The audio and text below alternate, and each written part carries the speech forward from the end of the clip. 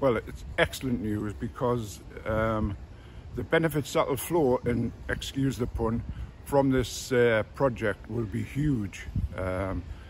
Hopefully another train, that's 6 trains instead of 5 trains an hour, an extra 24,000 passengers a day, and the difference that will make to our decarbonisation agenda, both from Nexus point of view and South Tyneside Council's point of view. It's all round good news for South Tyneside and also the whole system, because it'll release time on the system, which will help if there's any major disruptions. It'll give the opportunity to for those disruptions to be attended to quicker and to be made better.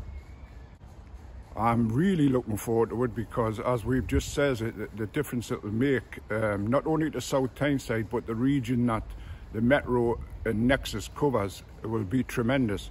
I mean, even from the social point of view, it'll make vast improvements to the people travelling to the Great North Run, the Sunderland Airshow, other major events, Seaside summer shows that we put on in South Shields. All of those will benefit from this fantastic project.